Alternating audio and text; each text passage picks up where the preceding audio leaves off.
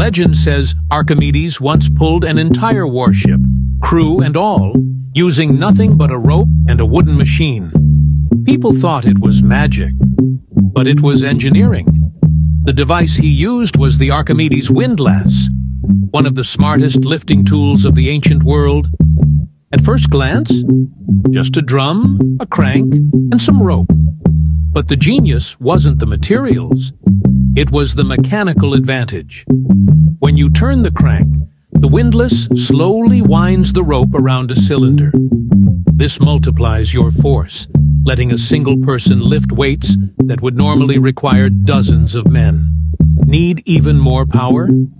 Ancient engineers added gears and pulleys to the system, creating a setup strong enough to move ships, siege stones, and massive construction blocks.